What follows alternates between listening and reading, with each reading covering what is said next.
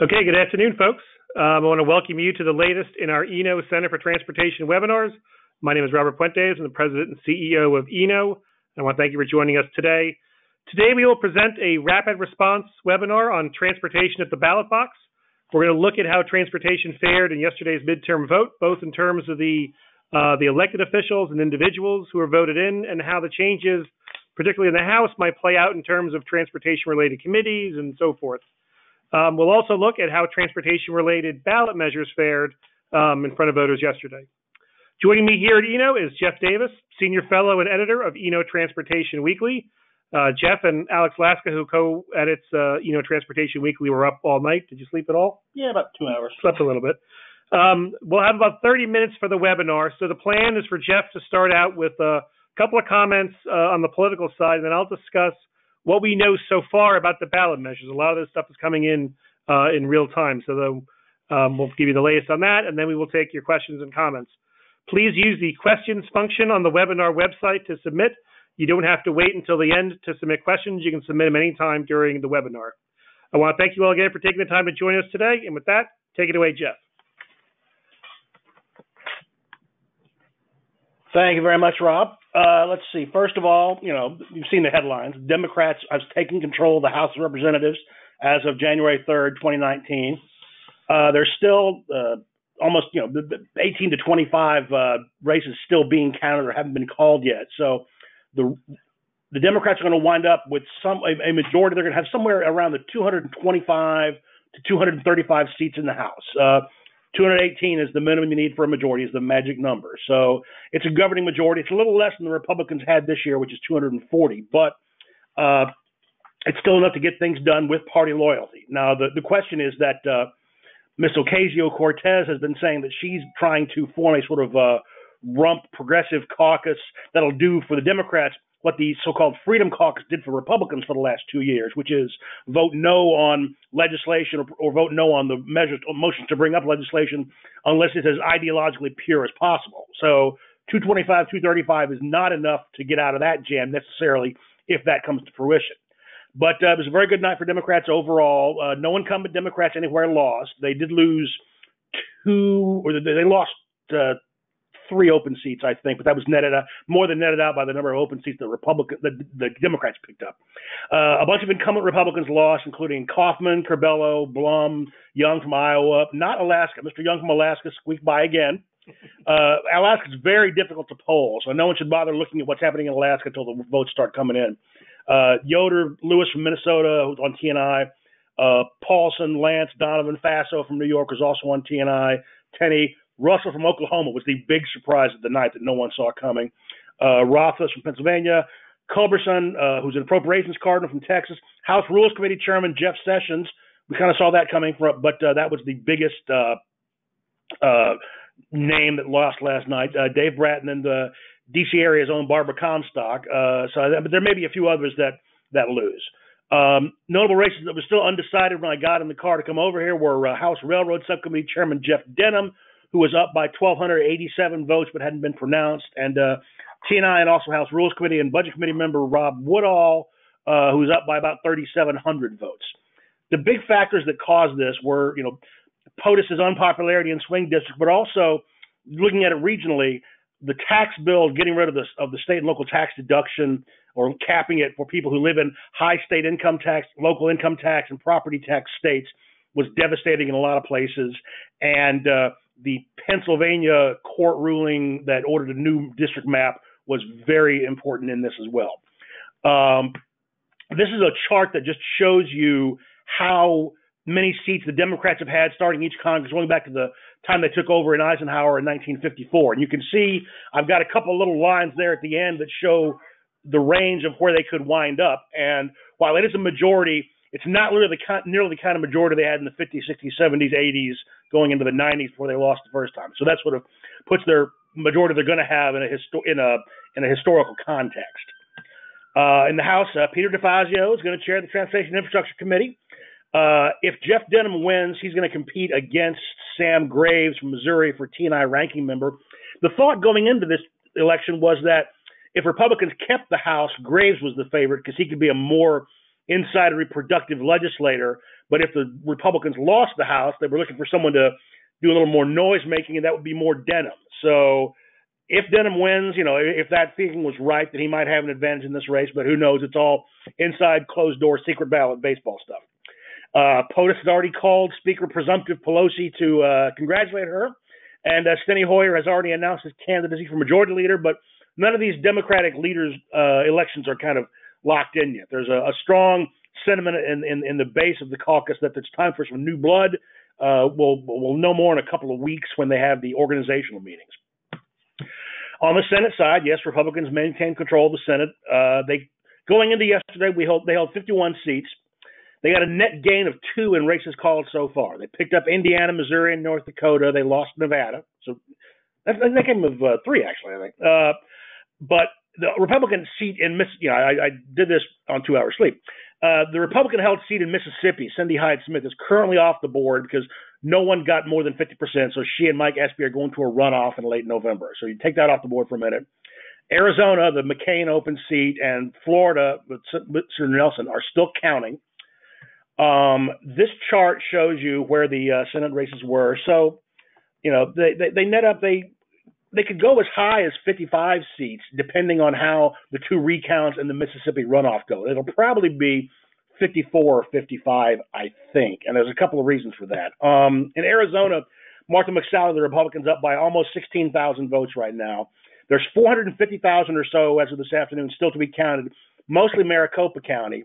They think that, depending on whether those are more early ballot or election day ballots, it depends on whether people think that Kristen Sinema or McSally would have a slight edge. But I think McSally was stronger in Maricopa than she was in a lot of other big counties in Arizona. So she's still, tentatively a little favored, but there's a lot of counting left to go.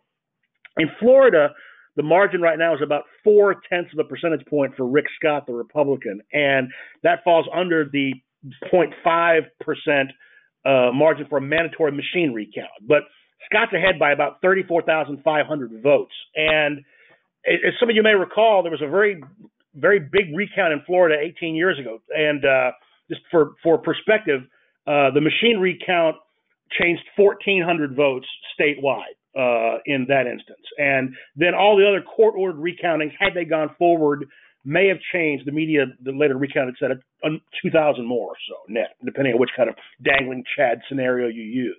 So the machine recount and any subsequent recounts would have to be 10 times or an order of magnitude more, bigger this time for Senator Nelson to hold on. So, 34,000 is a whole lot. Even with 8.1 million votes cast, that's a whole lot to think that could change in a recount. And in Mississippi, the Republicans are almost certain to win that runoff. Cindy Hyde-Smith got 41.5, and Mike Espy got about 40. But another Republican, McDaniel, got 16.4%. And McDaniel's one of the guys who thought that Hyde-Smith was too establishment, not conservative enough, not Trumpy enough. And so when he's eliminated, you really think that 16.4% of the Mississippi electorate would then vote for Mike Espy, who was in the Clinton cabinet, who had some ethical issues the Supreme Court had to resolve by basically making it a lot harder to prove quid pro quo and bribery, et cetera, et cetera. Probably not. So the Mississippi Republican would be heavily favored in the runoff seat there. On specifics, it looks pretty obvious that Chuck Grassley didn't really have an enjoyable last few months chairing the Judiciary Committee, running judges through. And since Orrin Hatch is retired, he could go back and chair the Finance Committee for 2 more years if he wants. Great for ethanol. He'll probably do so. There's going to be complete turnover, assuming that Florida stays where it is, on the Commerce, Science, and Transportation Committee. John Cornyn from Texas, his 6 years are up as the Republican whip. John Thune wants that and is very favored to get it. So then Roger Wicker from Mississippi would be next in line. He's the most pro-Amtrak Republican, by the way, so that bodes interestingly for possible infrastructure or rail bills in the future. And if the results stay the way they are in Florida, then Ranking Member Nelson is most likely to be replaced by Maria Cantwell from Washington State. But again, we'll know more in the coming days. And now I'm going to turn over to Rob for the discussion of the transportation ballot measures. Thanks, Chris, Jeff. In addition to all of the political discussions that Jeff so expertly walked through, there are a lot of measures on that went before voters to pay for or somehow decide things about transportation all across the country. This is something that ENO has been tracking for a number of years in kind of different methodologies each time. Just a little bit of context, we think that this year, because it's clear that these measures are becoming more prominent as things kind of slow down here in Washington, as cities, states, and metropolitan areas start to assert more of their own business and trying to get things done. A lot of these measures start to appear on ballots all across the country. We also know that in recent years, the Trump administration has actually favored these kinds of self-help efforts, particularly around raising money. The infrastructure plan actually talked to this and kind of trying to rebalance the federal role and having them support less and having states and localities pick up more. We know these measures are generally quite popular, about 70% pass from year to year, somewhere around there, a little bit less, a little bit more. It's important to know that sometimes measures that pass don't always mean good things for transportation, and measures that fail don't mean bad things necessarily. We'll talk a little bit about those as we go forward. We know these measures cover all modes. Most of these, though, go for local roads and local streets, but we see them from everything from a lot of bicycle and pedestrian measures this year, some maritime, some aviation, so it really covers the whole gamut. These have also been mostly common in the West and the Intermountain West, which have a long history of these places going to the voters and conducting their own internal processes. But we see these growing all across the country, particularly in the South. The Midwest has a history of, which I'll talk about in a second, but there was an awful lot of votes and an awful lot of measures that appeared before voters in those southern states this year. And they use all kinds of different revenue-raising mechanisms, but mostly sales taxes and property taxes. Those are by far the most common that appear before voters. There were big news this year. There were about 95% of those measures that appeared before voters before November of this year already passed. I'll talk about those in just a second. There were 314 on the ballot yesterday, and they appeared in about 33 states. Most of these are for, as I said, local projects, but there are also a few on the county level, much less on the state and regional level, although the state measures, because of their size and scope, usually get a lot of the attention, and they usually have direct reporting on each of those. It's important to know that in Michigan and Ohio, they have a ton of these measures each year. They require certain tax provisions to go before voters that are pretty routine, just to allocate money for local roads and streets, things like that. That's often a very small amount of money. Even though these were 64% of the total number of measures, it was only about 3% of the total money generated so far. They're also very popular. About 95% of those pass. So when we go through these measures, when we talk about the tallies, we usually take out these local millages for Ohio and Michigan roads, just because they skew the results a little bit. We do know there was a lot more diversity this year, both in terms of place and source and purpose. As I mentioned, still a lot of emphasis on the western states. About 40% of the measures appear in the West, but there were 30% in the Midwest and a surprising 24% in the South. That number was usually around the same as the northeastern states, about a little less than 10%, but this year, 24%. There were a bunch of measures in places like Georgia and Texas that helped drive that up.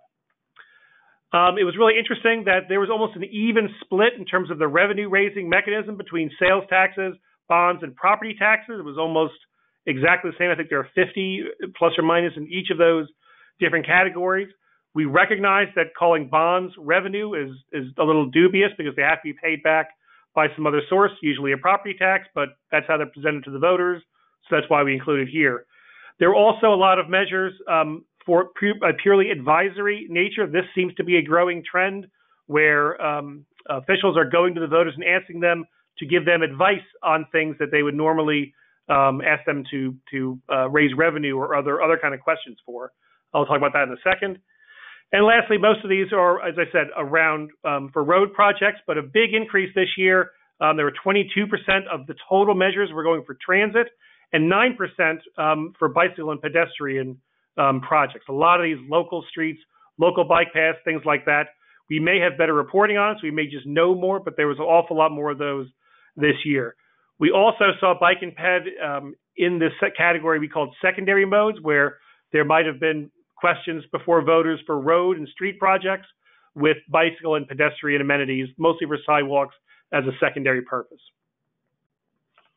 So these results are all still coming in, but I want to give you this slide here showing you that there's about $13 billion that voters have considered already this year for transportation referenda. There was about $50 billion before voters last night. We don't have numbers yet on these because it's all still kind of coming in, but these are the ones that add up to a lion's share of that. These measures alone would raise about 46 of that total, 46 billion of the total 50 billion.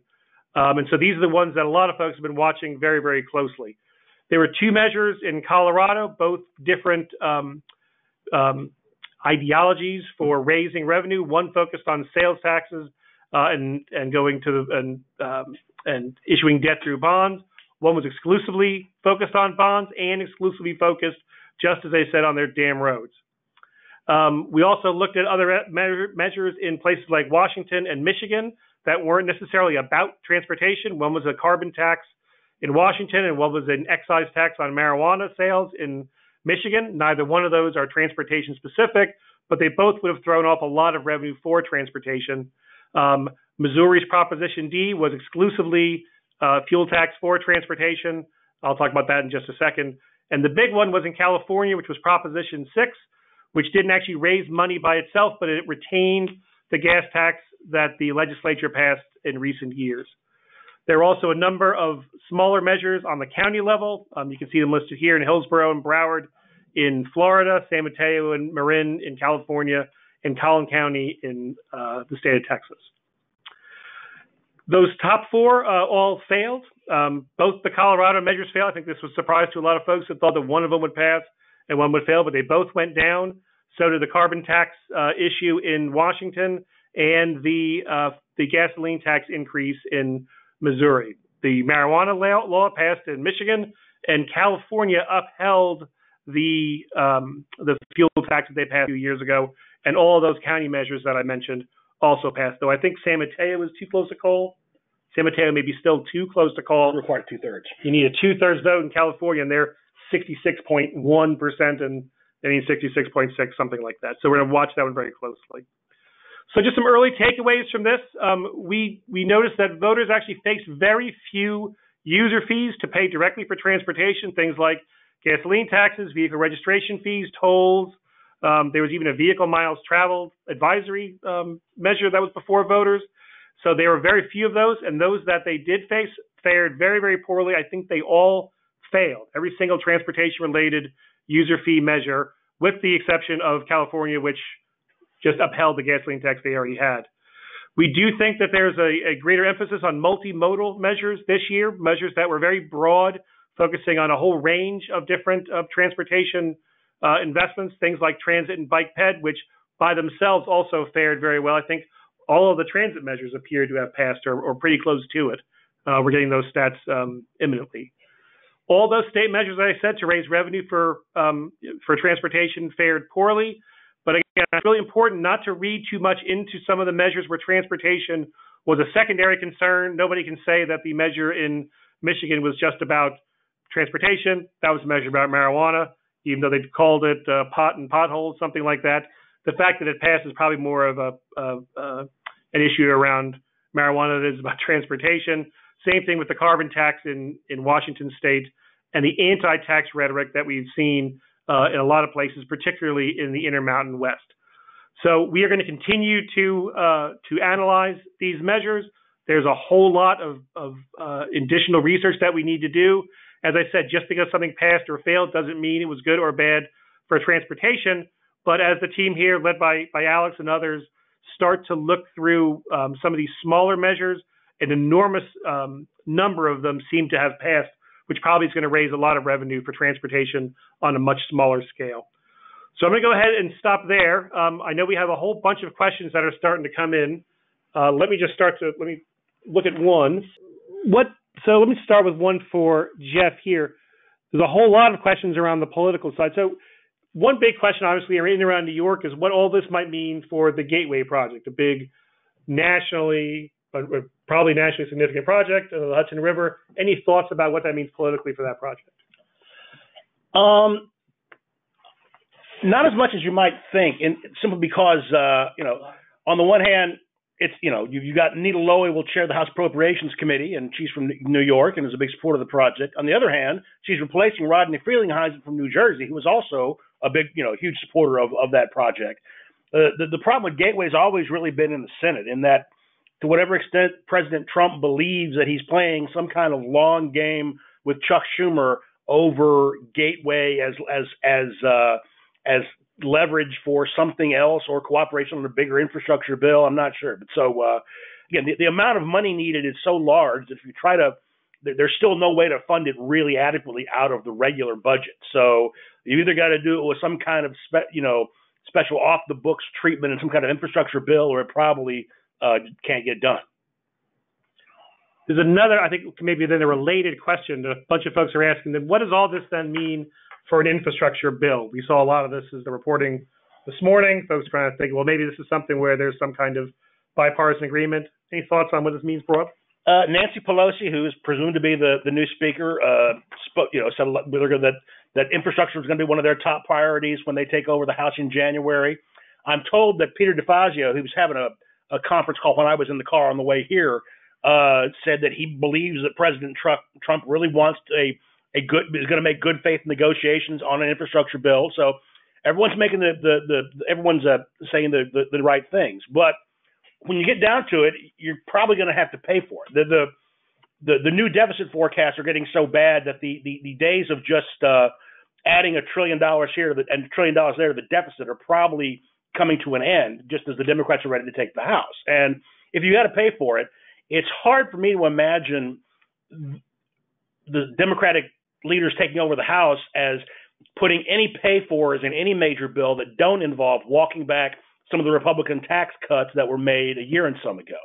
And to the extent that President Trump feels invested in those tax cuts the way that President Obama felt invested in the Health Care Act that wound up bearing his name, it's really hard to see how you get to substantive legislation it's got to be paid for if you can't have basic agreement on on whether the pay for should come from user taxes, which again there's still no statement from the Democratic leadership that they would back a gas tax increase. They've been very circumspect on that. But the user taxes in general, as opposed to repealing some of the tax cuts for wealthy individuals and corporations that were part of that tax bill a year ago, I'm not sure how you get past that early on. And in other words, you're going to have to do another 2-year appropriations budget deal before then. The appropriators always say, the transportation HUD bill is the real infrastructure bill, not anything the authorizing committees would do. So we're probably going to have to go through that process before you get to the point of talking about an infrastructure bill. Perhaps then a related couple of questions here. Folks seem to pick up on this point that the user fees on the federal and state level and possibly on the local level seem to be unpopular, at least before the voters and apparently here on the federal level. So, I mean, any ideas how we would pay for infrastructure and transportation in the future, maybe related to the appropriations discussion? Well, the president's trillion or 1.5 trillion, however you wanted to say it, plan was largely based on leverage because, and the federal level, leverage funding largely doesn't count towards the deficit. If I loan you $1 billion through the TIPIA program or the RIF program, the federal deficit doesn't go up. Federal spending records don't go up by $1 billion. They go up by 5 or 6% of that if it's a well-run program. So, but the problem is that we just saw again that the TIPIA program, once again, only used less than half of the money available to it to make loans because there aren't enough projects that have revenue streams to repay all of these projects. So doing it via leverage like the administration had proposed is probably not a real winner, although it might work for Gateway. You might be able to do it for that, but not many other projects. Yeah. There's still no groundswell on either party for a significant increase in the gasoline and diesel taxes. And just to tread water and keep funding the FAST Act spending levels, you need a 12-cent increase immediately. And then if you want program growth after that, there's no appetite for that. So I honestly don't know how, it may wind up being like the FAST Act. They just, raided the couch cushions for enough odds and ends to buy you a few more years of funding and just use that for as the fund for whatever they're going to spend it on. A couple of folks were asking then about some kind of top line takeaways on the ballot measure side. I think it is kind of it is closer to a mixed bag than anything else, because some of the larger measures, the ones that get a lot of attention and would have raised an awful lot of money, actually went down. But again, as Alex Laska here and Sojun Kim and a couple of others are starting to plow through these hundreds and hundreds of other measures, these smaller ones seem to pass, and so they don't usually get a lot of attention. And so we're going to continue to focus on some of the deeper stories in those smaller measures, because again, there's a lot of reporting on the big ones, the gas tax in Missouri and the measures in Colorado, but there's an awful lot of measures that have their own stories that we're just getting ready to dig into. Someone asked about the VMT measure. There was a very small county-wide measure in DuPage County, Illinois, where voters were being asked whether or not the county should oppose the state's plan to pursue a vehicle miles traveled charge. That's all we know about what went into that, and that one failed pretty resoundingly. In terms of how much money was raised for the campaign for these amendments, it's hard to say. Some of the very big ones, for instance, the carbon tax in Washington State, drew an awful lot of money, particularly from outside of Washington State in opposition. The California measure to repeal the gas tax obviously had a lot of money associated with it, and they raised a lot of money. But the smaller measures, particularly the local ones, are generally not, there is no campaign around them at all. They are sometimes often very routine, and they just appear before voters in a very kind of just normal way. But and it's the way that they raise money in these places. So usually no campaign around those at all or whatsoever. Jeff, let me end one more with you then. So do we think, is there any transportation hubris that we can invoke here and say that had any role in anything that happened yesterday on the political side for any of the votes? Maybe it drew more people out in California or in Missouri or anything like that. Anything? Purely speculation, but what do you think? I haven't gone through the county and regional numbers on Prop 6 in California yet, but I'm told the whole reason that Prop 6 was put on the ballot was to try to draw out the vote to protect Republican incumbents in Orange County and San Diego in that area. And I think some of them may have skated by. So we'll have to wait another day. Even though the measure failed statewide, it may have been stronger in some areas. So that you can't really draw much of a conclusion from that. But unfortunately, you saw a lot of members with strong transportation records either retiring, because like Lobiando in New Jersey retired. He had a great infrastructure record, but he was one of those members that, like Rodney Frelinghuysen, that tax bill was going to kill him. So he retired to get ahead of that because so many of his constituents were going to have their middle and upper middle class people were going to have their tax returns destroyed because of that. So I think unfortunately there were a lot of other things that were on voters' minds in a lot of these races ahead of infrastructure. Yeah. That was our transportation hubris. I didn't know if we could get more into that, but clearly, as far as these measures go, there's an awful lot of interest, at least for getting these in front of voters. And as I said, we expect that this trend is only going to intensify.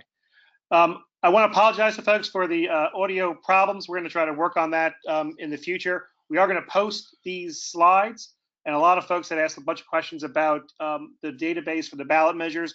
That is available now on our website, www.enotrans.org.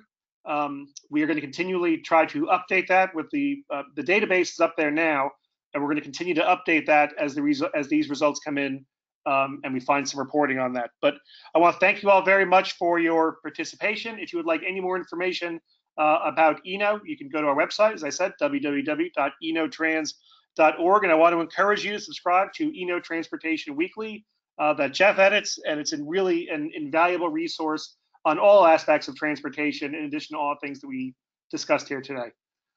With that, I want to thank you all very much for your participation. Have a great afternoon.